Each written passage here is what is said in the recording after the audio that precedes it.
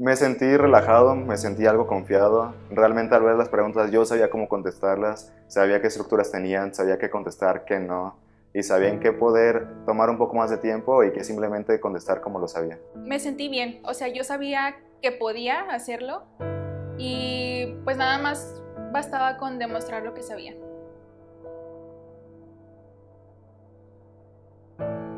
Considero que nos prepararon un poco más de lo que debíamos ir preparados. Aprendí muchas cosas que realmente ni siquiera sabía que existían.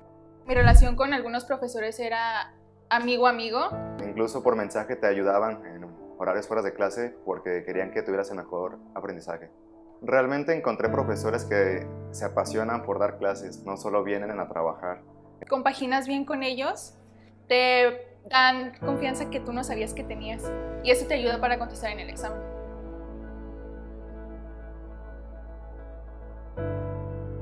Sí, más que nada los exámenes de simulación, pues era como simulación del real, como se llama el examen. Muchas veces te hace falta tiempo para contestarlo y aquí poco a poco me fueron sobrando 30 segundos, 1 minuto, 2 minutos y ya te relajaba, ya te sentías como que más preparado y con más ganas de hacer el examen. Si veo mi primer examen veo el último que hice, realmente los puntajes son muy diferentes. Fueron demasiado elevados a lo que yo creí que siquiera podía llegar a sacar.